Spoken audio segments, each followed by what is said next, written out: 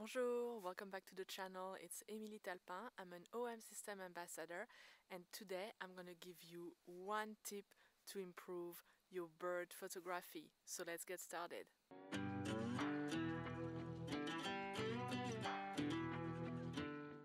So today I am back at the pond. I've been going in the forest a little bit more. It's just so pretty.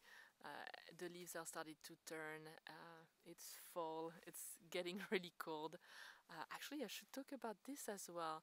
I know it's a video about bird photography, and I'm gonna give you one tip for improving your bird video, but I've just realized that I'm wearing this, and this is great because if you put it over your nose, there's actually a wire here, and it's kind of like a COVID mask.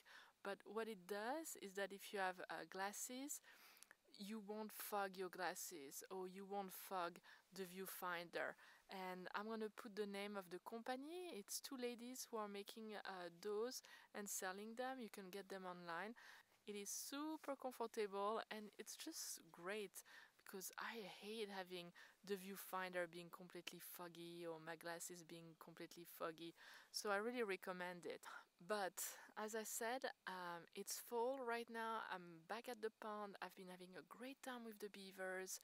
I'm hoping to get more beaver photos throughout the winter because they move closer towards a part of the pond that I can access pretty easily. And actually very close to this area I find a barred owl a couple of days ago, and I was so excited. It's been a long time that I had not seen one, and I've been hearing this couple calling for maybe 2 weeks now, and they've been kind of further. I don't want to track through the woods and bother them and also get ticks, so I haven't been able to see them. But I was alerted to the barred owl because the blue jays told me that the barred owl was there, and that's one of my tips for you. Know how to recognize bird call. I knew, oh, that's actually a blue jay right here. There were actually maybe 3 blue jays that were mobbing the owl, and they hate to have an owl in their territory, so they're trying to chase it, and they go and fly by the owl, and they try to pick at the owl, and I could hear it was such a ruckus. It was so loud. They were flying all over the owl, and so I thought, oh, I can hear all those blue jays. I know there is a barred owl, and the barred owl was there, pretty close to the path, and I was able to take a quick photo. Nothing great at all because the light was really bad. The angle wasn't great. I couldn't get a good angle, and I didn't want to walk around and flush the owl. But it's one thing when you are out like this, just be aware of what birds are around you, and those birds might help you find other birds that maybe you're looking for, like the owl. And in order for you to be able to recognize the birds that are in your area, I really recommend that you join your Audubon chapter and that you go on a bird tour with them. The people who are leading the bird tours are experts. They know so many bird calls. They can just walk around and tell you all the different birds are around you without even seeing them. It is fantastic.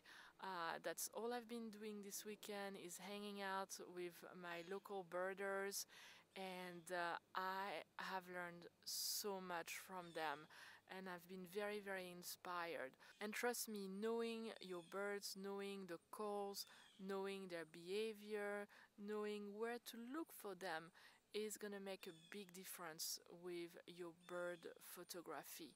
And it's also really fun to share your passion with others and learn from others.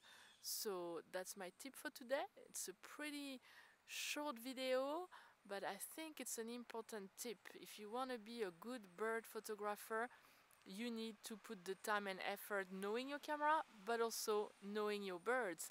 And what better way to do it than supporting your local Audubon chapter? Also, remember bird ethic. I'm gonna put the link to the Audubon ethic guide to a good bird photographer, so you can go and look at all the tips that are giving you. Very important. The wellness of the bird comes first before any photos. So remember that. A photo of a bird that's stressed is not going to be a good photo. So you want to observe some of the guidelines that are giving you. Let me know in the comments what are your tips to be a better bird photographer. Are you part of your local Audubon chapter? Are you part of other type of groups? Maybe your camera club as a birding group that you are joining, or maybe you have books that you recommend. Having a good bird book is also very important. You have your photo and then you can go back to your bird guide and try to identify the bird that you capture if you're not sure what you capture, because oh my god, there are a lot of varieties of warblers, sparrows. I'm just learning little bit by little bit, but it's really fun. Sparrow is not just a sparrow, there are lots of different variety. So it's kind of fun to be able to identify them. So I hope this video was informative. I want to thank you again for all your support. I really appreciate it. And if you are not a subscriber yet, click on the subscribe button, click on the bell so you know when my videos are coming out.